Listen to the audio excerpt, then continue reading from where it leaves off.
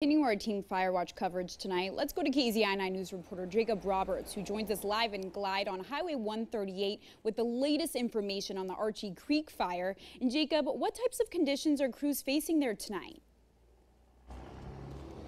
Yeah, well, Jillian, just like Andy said, low winds continue to be good news for this fire and several other fires burning in Oregon right now. Fire officials say they've seen significantly less growth on the fire in the last couple of days. We're sitting at 116,000 acres and still 0% contained, but those numbers are actually a couple days old. Officials just said they're not sure when they're going to be able to get another infrared flight to get an updated map and acreage of the fire. Whenever that happens, they do expect it to grow just a little bit. But the good news continues to be those low winds, and believe it or not, all this smoke that is out here, the smoke is sticking around, which makes the air quality poor, but it also means less fire activity. There are currently 14 engines and 6 Type 2 crews fighting the fire. In total, 369 personnel have been assigned to Archie Creek here, which is still not enough. Industrial landowners and loggers are also helping. Now, I talked with some of the crews who are working with ODOT to clear the roads behind the fire lines for firefighters. They described the destruction in the area, especially of homes.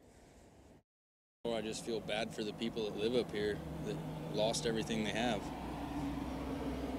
Their whole livelihoods. A lot of us even drive from up north to come down and go fishing and hunting up in here, and there's nothing left. It's gone.